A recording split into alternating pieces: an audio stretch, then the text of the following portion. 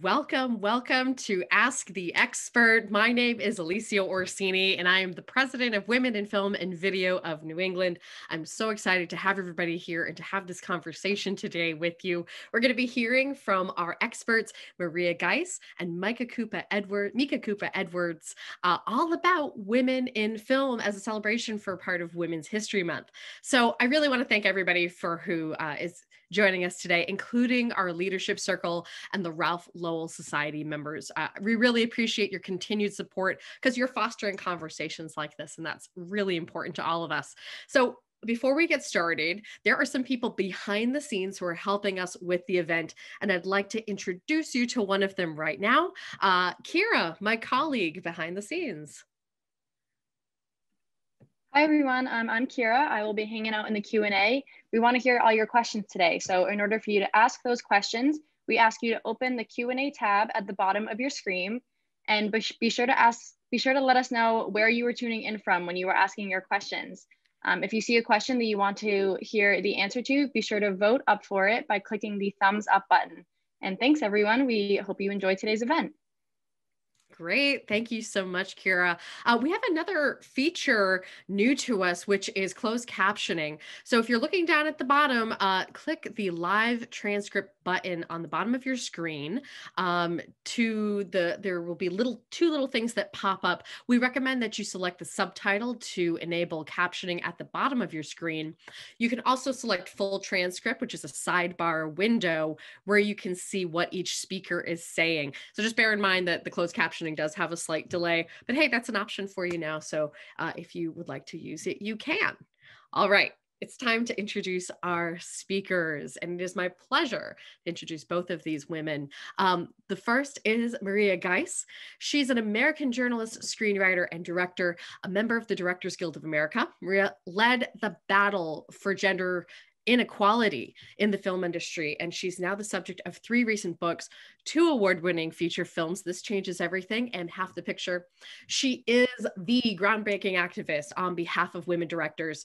Maria is currently co-producing the feature documentary Brainwashed, Sex and Power, the visual language of cinema, and is attached to direct the feature documentary Women on Wall Street, which I'm really excited to hear more about, and the narrative feature Oliver Out Loud, which is a story of a painter with Tourette's syndrome. Maria, thank you so much for being here today. Thank you for having me. I'm so pleased to be here. Thanks. Wonderful. All right. We got to bring in Micha. So Micha is a film and television producer with the vision to unite and empower the world's diverse diasporas through the connective and enlightened power of media. Power of media, people. Prior to her foray into film and TV production, Micha established a 15-year multinational marketing career, leading global teams and brands. Some you might have heard of: Nike, PepsiCo, Cadbury, just to name a few.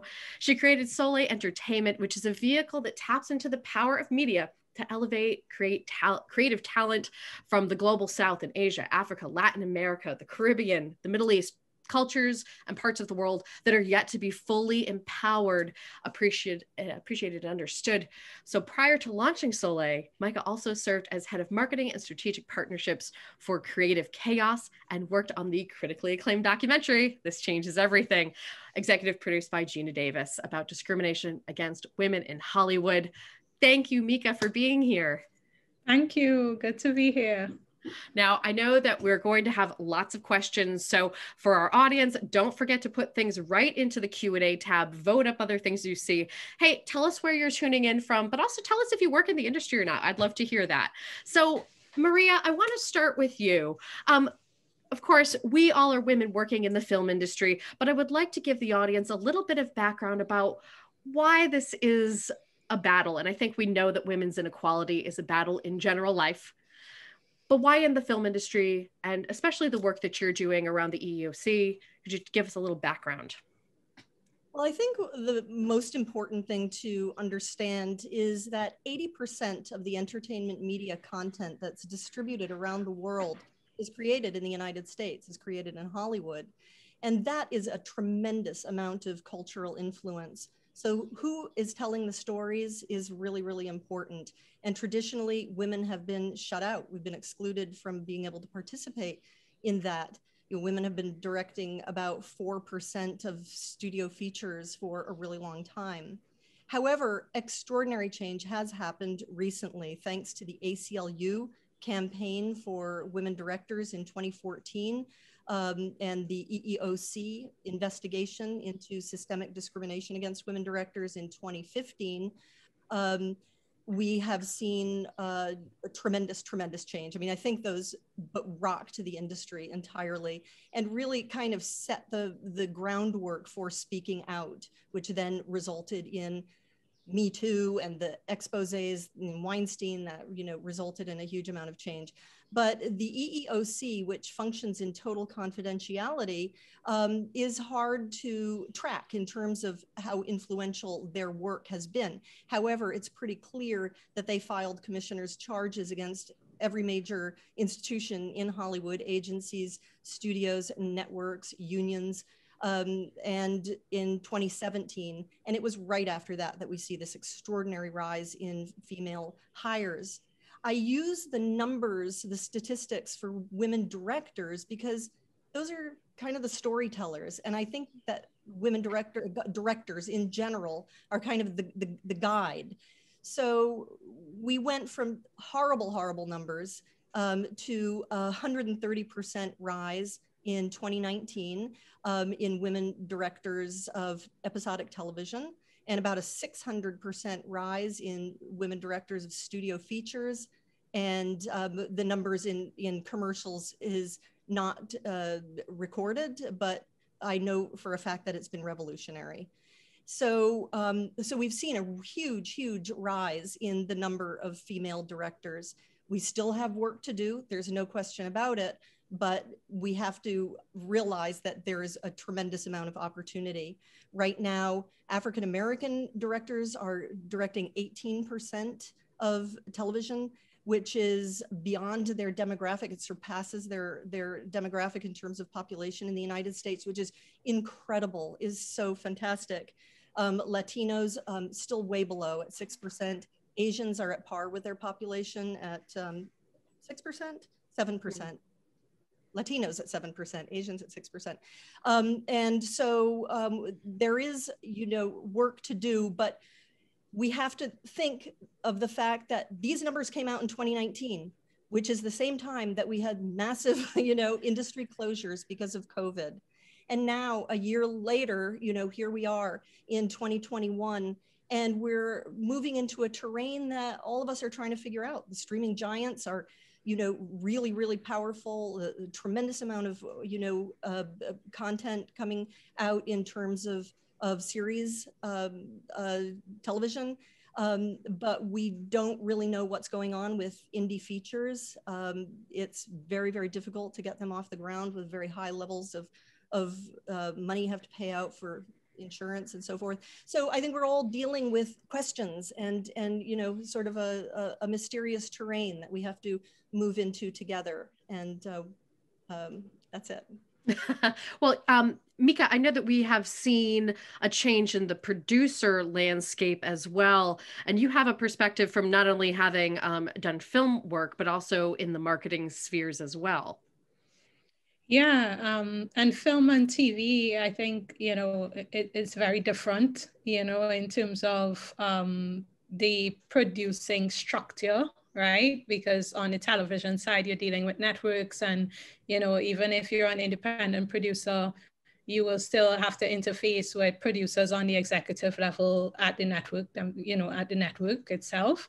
And then on the marketing side of it, branded content being an industry that's just, you know, kind of ballooning, and there's a lot happening. There are advertisers trying to be filmmakers, they're filmmakers now doing commercial work and bringing their filmmaker lens to commercial work.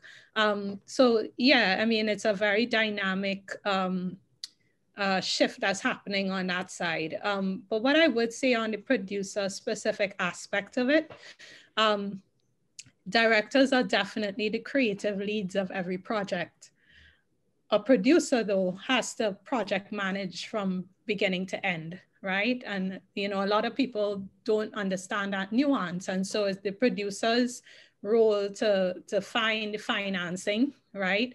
And there are different types and levels of producers as well. So the stats sometimes could be a bit misleading, particularly when it comes to producers, because this, you know, the statistics for producers, 3% in 10 years has been the delta for producers of the top 250 films. And so now it's up to, I think, 16, I think it's about 30%, you know, up from 27% last year.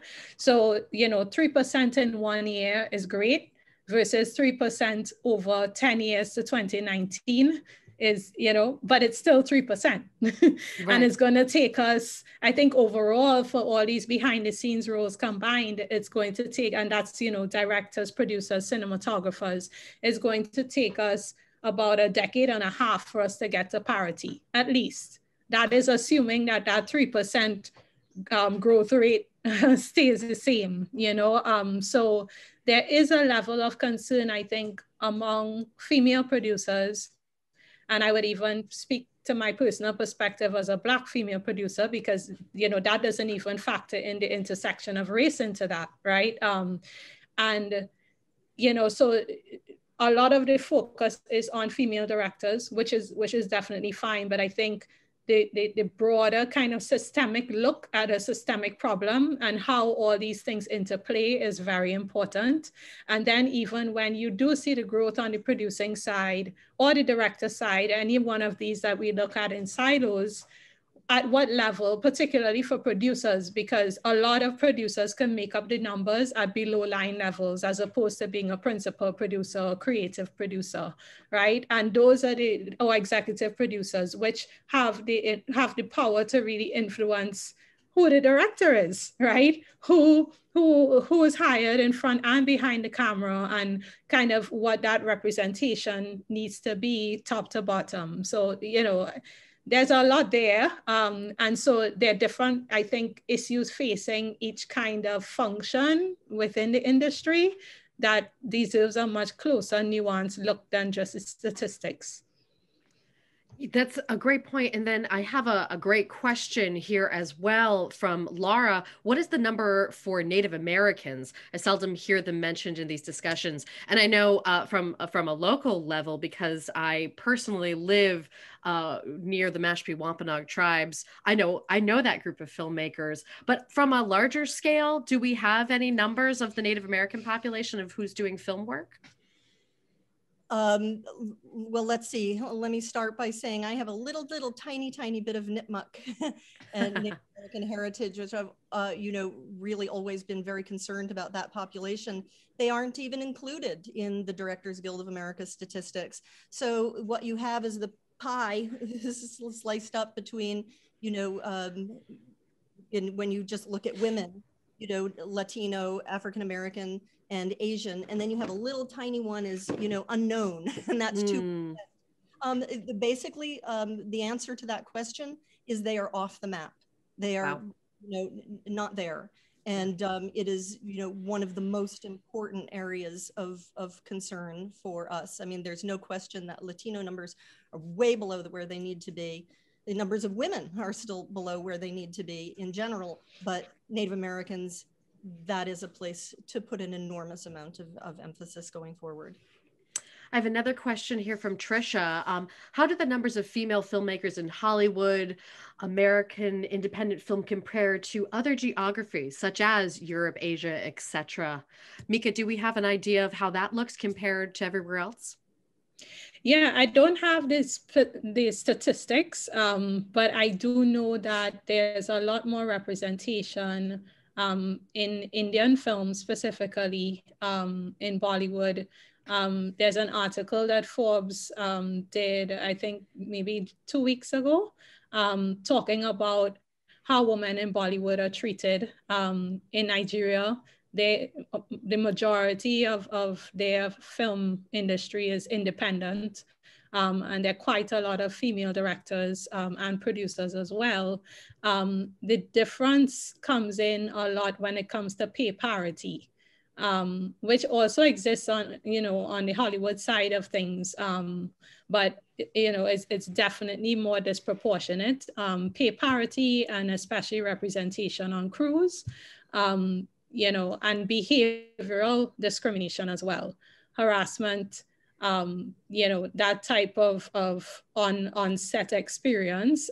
There's some significant issues there. You know, speaking from the Caribbean perspective, where I'm originally from, there are quite a few female filmmakers, as well as there are males, but financing is an issue across the board, but it still tends to lean much heavier to the male filmmakers within that sphere. So a lot of the issues are the same, you know, and these other industries haven't been tracking or reporting to the level that Hollywood has. So there's some catching up to do in terms of the statistical analysis there. But, you know, I could say, you know, from our experience, so we interact with a lot of different filmmakers around the world, producers do co-productions as well. And, you know, a lot of the issues are very much the same. May I add to that? Yes, please. I just want to mention, you know, the issue of identity politics and the issues of race and ethnicity that are so, you know, profound here in the United States. Well, you know, in China, the majority population is Asian. In India, the majority population is Indian. In Latin America, the majority population is Latino. And in Africa, you know, African, Black. And so, those in the industries that exist in those places, and some of them are really burgeoning, you know, and you know, developing an enormous amount of content, don't have those same issues. I would say that gender is, you know, a real issue in all of these places, but in the United States, we're really very focused on you know, our, you know, melting pot, you know, country and identity politics, where these, you know, we really have to examine these carefully. I want to go ahead and remind the audience that to use that Q&A tab, ask us your questions about filmmaking or anything else you might want to know about our wonderful experts today. And I do want to turn back around a little bit and talk about both of your entries into filmmaking. How did you become filmmakers? How did you get into this world? Micha, let's start with you. Yeah, well, my entry into this world was very different from most, I would assume, because I spent, as Alecia mentioned, I spent most of my career in corporate marketing, which I think would have been a great foundation in storytelling. You know, that's a storytelling school in itself, right? But it's very commercially focused, of course, and there's a limit to how deep you could go, how wide you could go with a story, and how far your ideas could evolve, right? And so that felt, after a while, felt like a bit been there, done that, been around the world, cue the song, you know?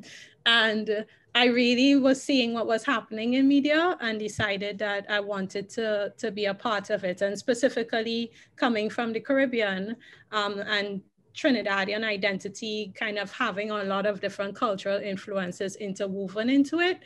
The representation of us and, you know, places that we descend from as people of color around the world is sorely lacking. And so I decided to go study the industry, go back to school, after a long corporate career, study it. And that's when I started actually doing producing work in London, and further decided to launch my company when I discovered a lot of these alternative industries to Hollywood, like Nollywood, like Bollywood, and saw how huge they were and how much of that content isn't being seen in the West. And so that's why Soleil exists, you know, that's really been the story to now. I love that. You know, if we could have a whole other conversation about, like you mentioned, Nollywood, Bollywood, all the other places that are creating things. So we'll put a pin in that one. But Maria, Maria, tell me, how did you get into filmmaking? Well, let's see. I grew up in Puerto Rico. My father was starting up an oceanographic institute there when I was a little girl. And I really think it began with my love of dreaming. I was just fascinated as a little girl with dreams. And so when we moved to Provincetown, Massachusetts, actually Truro, and my father was back at the Woods Hole Oceanographic, there was this wonderful movie theater called The Movies in Provincetown, and they played the most fantastic movies, you know, really European movies primarily. And so I just felt like when the movie opened up on the screen, that it was the closest thing I had seen to a dream. And I just fell in love with filmmaking.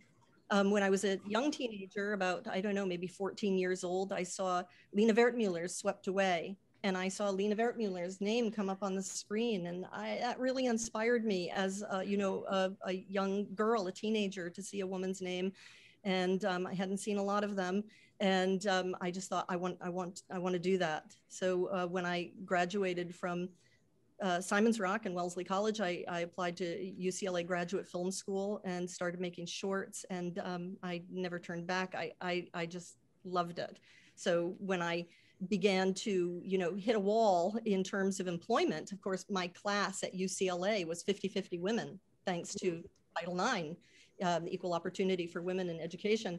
But when I stepped off into a professional playing field, it was very, very hard to get a job. Even so, I had early success in the UK with my first feature film, When Saturday Comes, but it became very hard to continue my career in Hollywood. And we can talk more about that as well. I do want to answer a couple of questions that we have in the Q&A. And Marissa actually writes, how do you pick a team? How do you find your film composer, an audio engineer? How do you put your team together? Maybe just talk a little bit about how you find your people. Well, Micha, would you like to start? Yeah, sure. Yeah. So from it really does depend a bit on whether you are the owner of the project or you are hired in, you know, to a studio project and you are just staffing, you know, a certain aspect of it. But from our perspective with Soleil, from a top line perspective, the first lens that we punch is, what is the story? And who are the right people to tell the story? And what culture and what community is the story centered in? And making sure that there's representation as well as skill set from top to bottom, in front of the camera, behind the camera. So it typically will start out with kind of your above the line, you know, your core kind of lead team, which will be your producers, and that will be, you know, who you will be the principal producer in this case as kind of the originator of the IP. You would hire your line producer, your lead producers, etc. Also, the director selection is very important. Now, there are times when the director will bring the project, right, to a producer. The director might also produce themselves, right? Some do that. But if you are to be the one selecting the director, it then becomes, who is the right person to tell that story? What work have they done? And or sometimes, you know, with female directors in particular, if they don't have the same amount of experience as a male director, it becomes looking at their potential and looking at what their gaps are, what they want to learn, and the type of, you know, culture that they come from is really important to us, and building a team around them to help them to evolve and to grow and to kind of get to the next level. So that's really important in how we look at the core team. And then from there, the producers, the line producers especially, they would hire what we call the below line crew, right? So that could be your cinematographers, it could be, you know, your audio folks, other associate producers, people who will work in the field, et cetera, your editors, and, you know, all of that. So it's very collaborative, which is important, right? And it's usually a mutual decision that the director and the producer has to come to, that balances the creative and the business as well. And then you build out your crew from there. But for us specifically, it's very important for us that our crews top to bottom reflect the story, and the communities are represented that are being spoken about in the film or the series. If I can add to that just a little bit, I mean, as a filmmaker, as a director, hiring your crew and getting your producers on board, is absolutely key. It is, as Micha says, incredibly collaborative, and a director is only as good as their crew is behind the camera and in front of the camera. So typically you'll hire, producers, bring them on board, but then you're going to get a line producer. If you're doing a shoot in a different country or a different place, for example, they'll bring the keys, your cinematographer, your DP, and they'll hire all their crew, and you'll pick your production designer and they'll bring their crew. So the keys will then bring in the crew. One of the big problems for women in our industry was that there was really no access. We didn't have the internet. We didn't know how to be in touch with each other. We didn't have much of a community, and we didn't know how to hire women. And men were just all over the place, doing everything. So one of the extraordinary things that have happened, again, since the ACLU and the EEOC investigation and all of this momentum that's happened for women in Hollywood, these organizations have cropped up. There's Glass Elevator that was started by my friend Jen McGowan, and Women in Media, Tema Steig. Both of these have, and there are about 5 other online organizations that have below the line networks. So you just log on to these and you can find all your crew positions, and you can crew up your entire film with women. Yes. Yeah, so there's really a lot of access and availability of information that never existed before. Organizations like Film Fatales for women directors, women make movies, women in film. New York, Women in Film and Video, and of course our own Women in Film and Video New England, which Alecia heads up. Alecia heads up. They all of these are great ways to get your crew going. And so Marissa, since you've asked the question and you're in Somerville, definitely come and check us out over at Women in Film. We have a directory where you can go and find all women for every time of Cruel Base. And I see another question here from, I think it's Kiara, where are the events that you can network in? Go over to wifvne.org. You can see our list of events. And she also says, thank you, GBH, for bringing these panelists together. She's been in LA for 19 years, and now she's back here, Boston-based, and she's really appreciative for this conversation, which is great. I have another question that's a little more in depth, and this is we're going to talk about pitching now, which is, it's tough. So from Cynthia, she's writing, I've been pitching my screenplay series to producers on Stage 32 and InTip for years. My series is adapted from 4 published novels. She's worked with a screenwriting consultant, and producers respond, it's not so great. They're seeing the struggle. Then they pass and they say, it's hard to sell a period piece. I mean, pitching is so hard on so many levels. They're telling her things like, you need an award-winning novel. Some of that's true. Some of it's not. Some of it's, what is the deal with pitching? How is the best way to do a pitch? What do we think about Stage 32? Micha, let me start with you for pitching.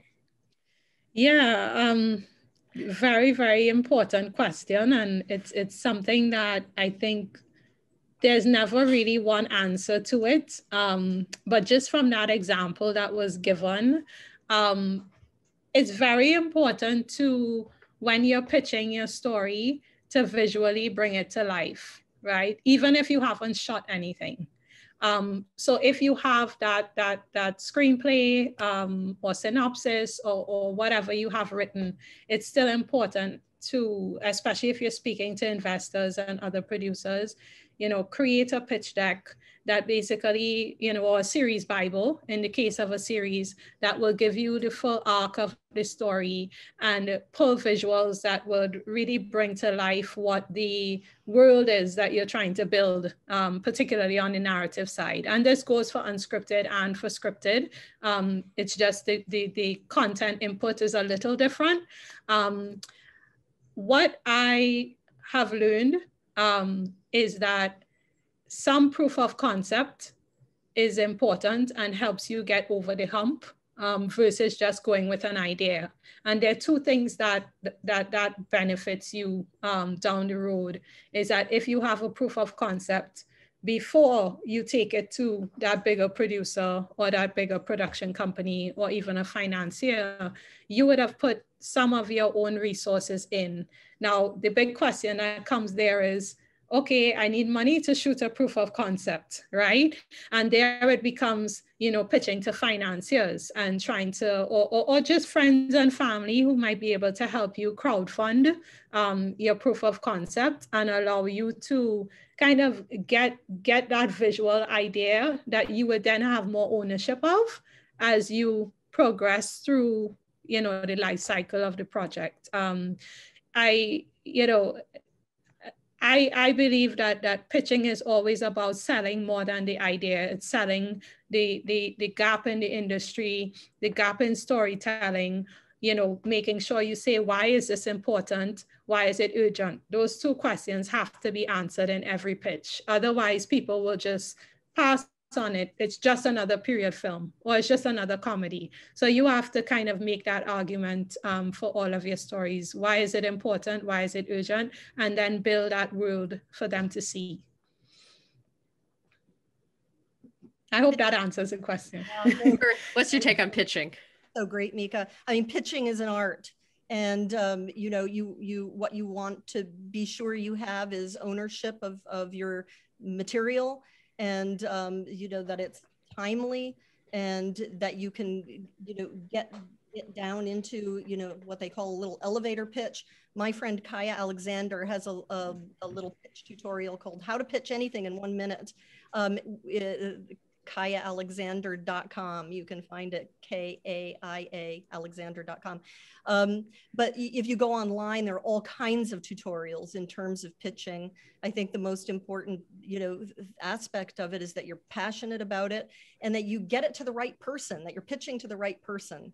So it doesn't help if you, you know, have a fantastic project and you're not, you know, getting it to you know, the person who's really can take it the distance. So yeah, it's an art, and there's a lot of good material on how to improve your pitches online. Can I chime in on that point there? Because that's a really important point, finding the right person, right? Where is your story centered? Why is it important? And who would care about that particular topic? Who will care about that world, right? Because at the end of the day, even though people are making business decisions, it's still rooted in emotion, right? And they have to emotionally connect to the story that you're telling. A lot of times, you know, I get approaches by, you know, different people who work with Soleil, and they're like, oh, we have an investor that, you know, wants to see all your content. I'm like, who's the investor? Where they're from?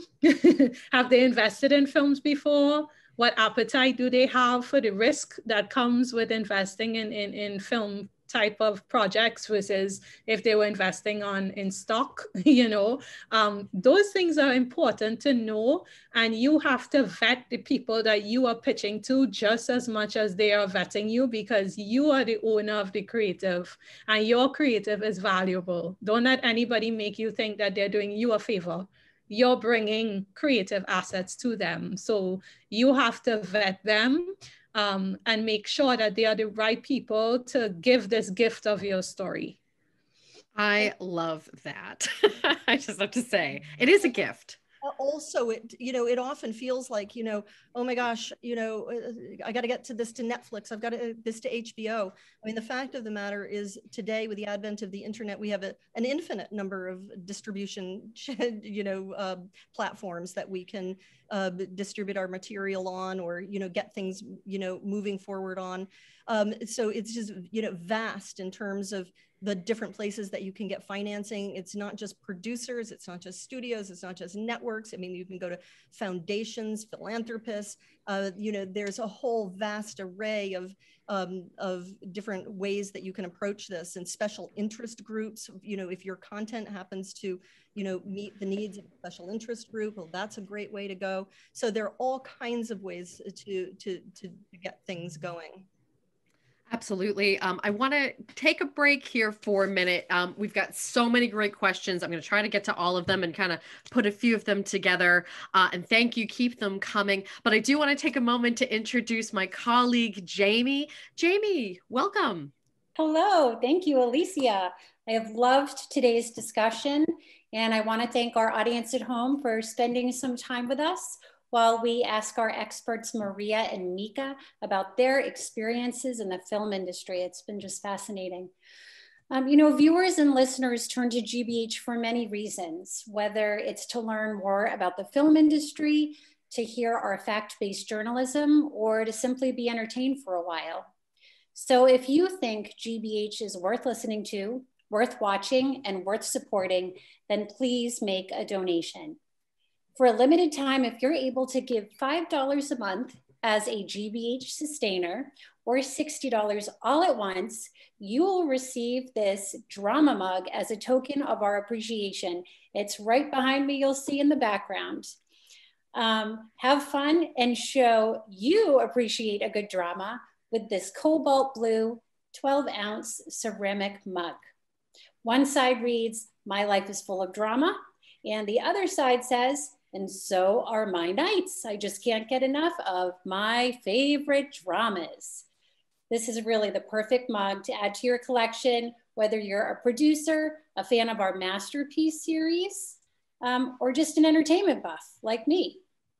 So please visit gbh.org/support events to make a donation in any amount. Again, to qualify for the mug, we need $5 a month or $60 all at once.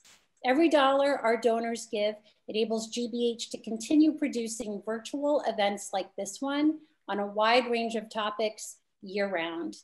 Simply click on the support link in the chat tab now, or text GBH to 800-492-1111 using keyword GBH to make that donation. 800-492-1111. Audience support helps GBH get the shows and virtual events you enjoy on the road and in production. Your support is vital to our strength. So thanks again for joining us. I'll be back at the end with another message. And now I'm going to send it back to Alecia, Maria, and Micha. Thanks, Jamie. I have to tell you, so I'm a PBS girl growing up in an MTV world, and I can tell you, when I was younger, you know, when you're young and they say you got to memorize your phone number. I didn't have my phone number memorized, but I did have the pledge line for GBH memorized, 492-1111. Getting a mug, and I could get the mug for $5 a month or $60 is one time. I'm impressed. Yeah. I've had that number stuck in my head for my entire lifetime. Anyway, I do want to say that thank you, Jamie. The support of WGBH does allow not only these conversations, but you know, Masterpiece, all the documentaries we've seen. We're going to talk about more of that stuff, but I have so many questions I want to get to. I have a one or two rapid fire questions for our guests before we get back into some of the deeper conversations. For Micha, Elaine wants to know, where did you go to school for producing, and what was the male-female breakdown? And also for Micha, where did you go when you went back to school, and what was your education helpful to your career? And I'm interested to hear Maria answer this as well. Right. So as I mentioned, I didn't go to school. I didn't go to film school. So I actually did my undergrad at Howard University in international business and marketing. So that's where my marketing foundation came from. And I went into corporate America doing marketing. When I decided to make the career switch into media and go back and study media, I went to the London School of Economics, which was ranked at the time #2 in global media studies, which was very important to me. And, you know, the reason that it was impactful and it proved itself, you know, to be directly related to why I decided to create Soleil is because it helps you understand the full, not just what is and how to go shoot something, but it helps you understand the full system and the theoretical aspects that allow you to critique the industry at a certain level. And that still proves very, very useful you know, and all the way to the granular level. And so my thesis was in Nigerian film, and how it penetrates the Western diasporas, particularly Black audiences, and how intersectionality and Black identity kind of affects their ability to do that. So yeah, I mean, those two experiences, Howard, as well as LSE, really come together every day as a producer, because you have your business side, you have the industry side, and then from the creative aspect, a lot of my learning was practical, you know, working with production companies before launching out into building this fully. So yeah. What about you, Maria? Let's see, you know, I went to UCLA Graduate Film School, as I said, which was at that time a 5-year program. I started in 1989, graduated in 1994. I had 50%, basically 50% women and 50% men in my class. And I had an absolute blast. I mean, I loved film school. I had so much fun. And UCLA was a really, really great place to go. When I graduated, it was Francis Ford Coppola who handed me my Master of Fine Arts degree, shook my hand, and he said, "Good luck." And that was about it. You know, that's the thing about film school. It doesn't really help you make the transition from film school to profession, especially for women at that time. And, you know, I have long thought that it's really important for us to figure out ways in entertainment media to intersect Title IX, which is equal opportunity for women in education, with Title VII, equal employment opportunity, because there was absolutely no, you know, coming together. It's like you step out of, you know, film school where you were equal, even though you were studying a totally white male curriculum, white male films, but still you came out in equal numbers, and then you know, hit a playing field that was vertical, literally. I mean, there was just, you know, nothing there. So I really found that, you know, it was much better in terms of moving into the profession to you know, launch out on my own. It's sort of like you were back at ground zero as if you hadn't gone to film school at all, except that you had these films that you brought with you. So film school, you know, kind of forces you to make, you know, these, you know, professional short films. Mine did really, really well. I got a feature film before I even graduated with my master's degree. I got a $2 million feature film in England. That was very, very lucky. But that was, you know, not thanks to film school. So I wouldn't necessarily recommend film school, except that it's really fun. And you know, it does force you to create, you know, content that you can then take with you. But I think it's better to, you know, get into the industry and find a mentor and, you know, observe, you know, intern, find jobs, move, you know, get under a spigot, find a place that's paying you money, you know, get, you know, so that you can be safe and not living in a, you know, on the street or in a 1-bedroom apartment for 30 years. And I would say, especially if you want to be a writer or director, start making things. Don't wait on someone to hire you to make something, right? Start writing. You might not know how to actually write, you know, a script in the full, you know, 3-act structure and the whole thing, you know, like start writing stories, and then you will get the training, right, to morph that into kind of what's acceptable for the industry. But the story is really what's most important. And I think storytelling has changed a lot, right? Like it has become very much, you know, no longer that traditional 3-act structure as I spoke about. It's more like, you know, experimental, right? And people are redefining what these formats look like and what these genres look like. So there's a lot of space to kind of start with a blank slate and write the ideas that you have, and start to shoot the ideas that you have. The next birthday gift you ask for, you know, should be a camera if you want to be a director, and you start developing what your lens is and what your point of view is behind the camera. I would suggest that too. Absolutely. Also, as Micha was saying a little earlier, you know, it's you know, an incredibly collaborative profession, you know, filmmaking. So networking is really, really important. it's, you know, really an industry of reciprocity. I mean, that's one huge reason that, you know, sexual harassment and abuse, you know, on the job was such a profound problem, because it's, you know, sort of, I'll do this for you, what will you do for me? And very often women didn't have much to, you know, to trade. But it's really important, and never has there been better opportunity for us women because of the advent of the internet, with the access to people. We never had this kind of access to people in the industry that we do now. We can read about them, we can contact them.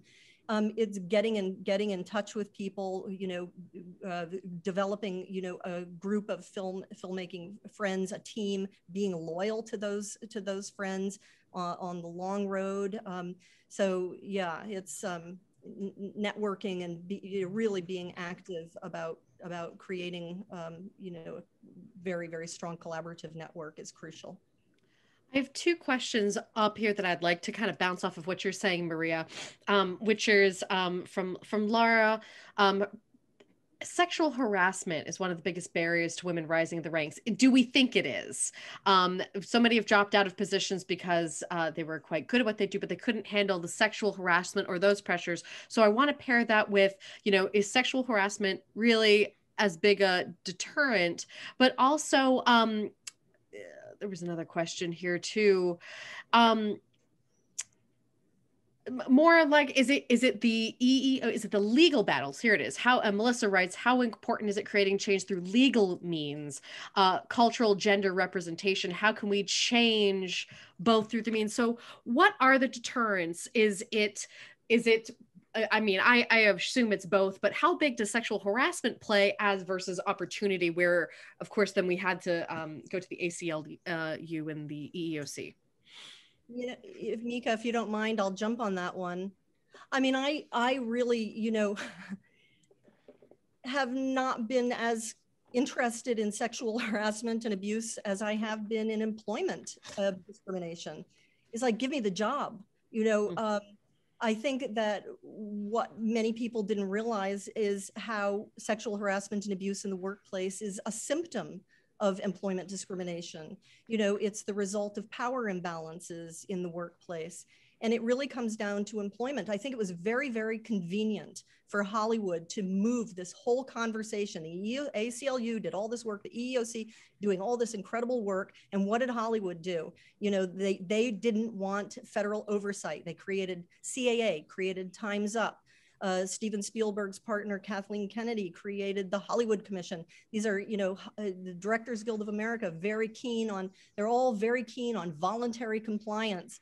You know, I was very strongly calling for the need for, you know, an objective, impartial oversight body, a commission that was not inside Hollywood.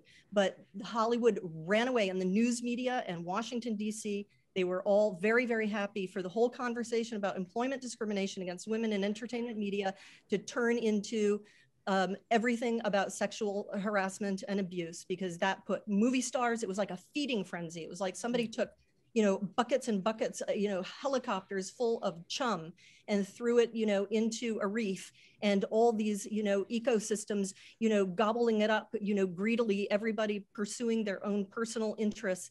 You know, what I was fighting for was collective change, you know, and so, you know, what equal employment opportunity is about, and what the battle for equal jobs for women is about, is a redistribution of jobs from men to women. And that's what Hollywood didn't like. Right. I would definitely agree with that. I guess the question then remains, in the meantime, right, until we get to that employment parity and you know, balancing the power structure, what needs to be really put in place? And to your point, Maria, that's objective, right? Because a lot of these so-called policing organizations are self-policing. How do you police yourself, right? A lot of these organizations are run by, you know, the same power structure, right? Anita Hill did a report, the Hollywood Commission report that came out in December, I think, and it said that more than 65% of the respondents still believed that harassment and bullying was still a major issue. And in most cases that they experienced it, that there were bystanders who did nothing about it. Mm. So that goes back to the power structure, right? You know, even if people see it, do they call it out, and is it treated with? And I think it's still very pervasive. The sexual harassment specifically, I would differentiate from bullying, which is just as bad, right? But a lot of the focus, to Maria's point, has been on the sexual harassment. But, you know, bullying is still a very, very pervasive thing, that because it's not sexual doesn't mean it's not a form of harassment. And I think that's a very important distinction that gets lost and that ignores a lot of the bullying tactics that happen in the industry. I want to circle back. I want to get to a couple more questions since our time is running low. Because to that point, like you see microaggressions too, like can that woman carry that camera for 8 hours? And to answer a question earlier, I was a Steadicam operator early in my career, and I was the only Steadicam operator in my class. And then, you know, moved on from it because, to be frank, I had a hard time. But there are other discrimination issues. And I have 2 questions here that I want to get in here and talk about. Sonia writes, there's so much talk about underrepresented groups, such as creatives of color, women, creatives with special needs, desperately wanting to have a seat at Hollywood tables. How is it important for our guest filmmakers to constantly wait to be invited, or getting inclusion methods or practices, or creating a table for yourself? And I want to add on, Lillian also talks about ageism. So there's not only discrimination in look, sexuality, age, abilities. How do we break through, or wait to be invited, or create it for ourselves? I just packed a lot in there for you. Yeah, I might need to circle back a little bit. I wanted to say that I really feel that, you know, with Me Too, and, you know, in addition to, you know, the advent of cell phones being absolutely everywhere, ubiquitous, and on, you know, on sets, that it's much, much harder. And I mean, I think, you know, people, men and women, are on notice about sexual harassment and abuse in the workplace. And I think it's very much more easy to out people and to expose sexual harassment and abuse. We see that people are losing their jobs, their careers are being destroyed, they're, you know, losing money. I think we've made an enormous amount of advancement in that way. So I you know, would love to, you know, really try to move the dial back to employment discrimination and the issue of women and money. I mean, I just read in the New York Times that $10.8 trillion is lost by, or not lost, but is not earned by women for their unpaid labor around the world, in 3 times the value of the entire global tech industry. So there are a lot of enormous national and global problems where money is concerned. And so I just really want to say that to me is where the emphasis needs to go. But getting to the issue of the table, I'm going to defer to Micha because I can't remember quite what you were, how that was, a question was playing out. I can touch, well, Micha, go right ahead. If you need me to reiterate, I can. Yeah, let me try to reiterate just to remind all of us. I think what the question was, is it that we have to wait to be invited? How do we break in, right? Yes. Or do we create, like, set our own table? I'm in the camp of setting your own table. I think there's an opportunity to do that now because content is so, you know, content is king right now. Everyone wants content, right? What we have to figure out is how do we pool our resources, and this is not just financial resources, but intangible resources, and have solidarity with each other to create together and to build together ecosystems, right, that are interdependent, right? Because it has to be a systemic approach to it in order for it to move the needle, right? And, you know, I'll give you an example for Soleil. Like, what we have is, we have film, we have TV, we have branded content. We have editorial as well. Our podcast that we launched last year is really a case study for us to put forward what our mission is while we create the, you know, the longer form type of content, right? And in doing so, we're giving the platform to the very creators that we want to work with, right? And the types of creators that we want to work with. And that kind of opens up the appetite for people to be curious about their stories and curious about their work and want to hire them as well. So, and that then kind of, you know, so we all have to come up with ideas of how we could pool those resources and allow each other to rise together. And I think when we get confronted with the barriers, it's very important for those who are on the inside to open the doors for those who are on the outside. And I think women, we have an opportunity to do better. People of color as well, to do much better there. And, you know, the ones who are outside, we need to speak up about that and hold other women and other people of color, if you belong to that community, holding each other accountable to that. I need to take a moment as our time is running short and bring Jamie back in to remind us about why your support is so very, very important for these kinds of conversations. Jamie. Thank you. So I just want to reiterate to everyone that financial support from our donors, that's viewers and listeners and event guests like you know, really makes opportunities for gathering and connection possible at GBH. We're here for you, but we need you to please be here for us. So today, like I said before, if you donate $60 as a sustaining member, in $5 monthly increments or $60 all at once, we would love to send you this GBH drama mug as a token of our thanks. It's so easy to do. Just click that chat link to be brought to our site or text GBH to 800-492-1111. That's 800-492-1111. Maybe you'll memorize it like Alecia did. So now more than ever, everyone, your commitment makes a difference. We're so happy that you could join us. It would be even better to have your support. If you are a GBH member, thank you so much for your continued support. And now back to Alecia to close the event, I guess. I guess we're running out of time. That was a fast hour. We're running. This is such a fast hour. Let me say a couple of things here, but I have a great question.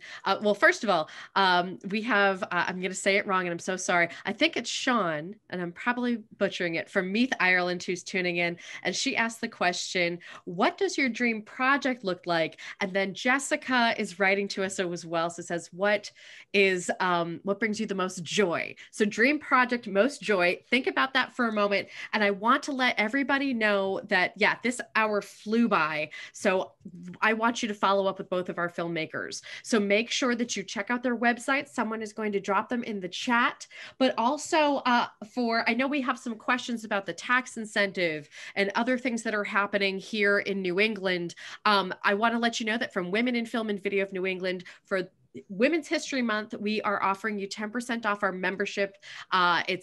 It's $50 a year, so you're getting 10% off. Just go to our website and use code GBH and become a member of Women in Film.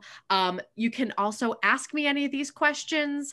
I'm sure our panelists today would love to follow up with any of you, but that we could really be here for like 3 hours talking about all of this. But I do want to end on a note of joy. So dream project and what brings you the most joy. So Maria.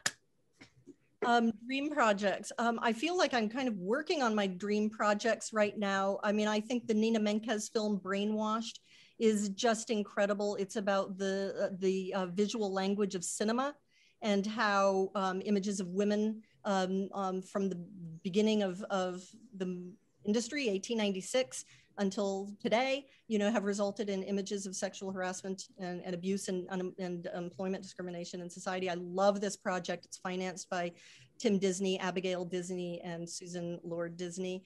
And we're very close to finishing that. And we're working on the Women on Wall Street documentary, which we're moving toward women in global cinema, which I'm really excited about. And yeah, I would just love to get on another, narrative feature film and make that anywhere in the world, preferably with Micha. That would be awesome. We've been trying to do that for a while. Dream project for me, that's a tough one. I wouldn't be able to pick a specific one, but I would say that I definitely want to tell stories of Caribbean heroes, people like Trinidad's, like one of Trinidad's prime ministers who was very controversial. His name is Patrick Manning, recently deceased, and through those stories open up a lot about our politics, and our way of life and all the different intricacies of our societies. Musicians as well, like, our music is just so important and it travels around the world, and there's so many stories behind these musicians that aren't being told. I would kind of put that as kind of the big kind of bucket that we haven't quite cracked into yet. And what brings me most joy is working with my team, and working with the creators, that particularly these global South diaspora creators who they really light up when they work with Soleil, because it feels like home to them, and it opens up a world to them of access and opportunity that they may not have had before, and that really brings a lot of satisfaction. That's wonderful. I have to tell you that for me, my joy has been talking to you wonderful women. Today's a special day for me because it's March 12th, which is the Girl Scout founding birthday.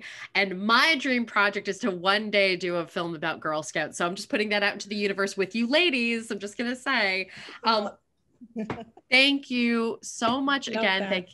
Thank you, everybody who's come on and watched, our team behind the scenes. Again, everybody who's watching, do connect with us, do connect with our fabulous filmmakers. Maria and Micha, thank you so much for being here. Thank you, Alecia. Thanks so much. Everybody go enjoy the sunshine. Have a great day. Bye. Bye-bye. Bye.